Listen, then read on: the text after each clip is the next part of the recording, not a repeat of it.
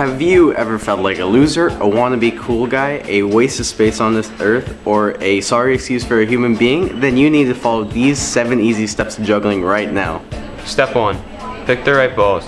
Choose 3 balls all of the same size that fit in your palm easily so it's easier to catch the ball and throw it back in the air.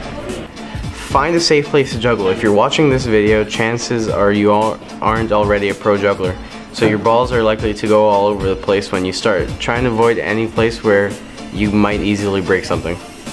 Step 3. Start simple. Start with just 1 ball and toss it in the air from hand to hand to get the feel of juggling.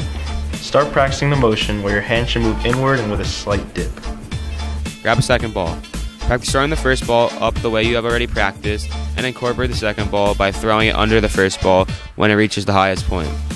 Throw the ball in your dominant hand first. Do not grab a third ball until you are comfortable with this step, as it is a motion that you will need to repeat over and over when you have the third ball. Step 6. Once you feel comfortable with the last step, add in a third ball. Nothing new here, just repeat what you've been practicing in the last steps. However, when you have a third ball, do not stop throwing the ball, opposed to the last steps where you've been catching them. Focus on controlling your throws so you can easily locate the balls on the way down. Step 7. Have fun with it. Once you've learned the basic 3-ball juggling, try giving yourself a challenge such as switching out your balls for other everyday objects, or even juggling while walking.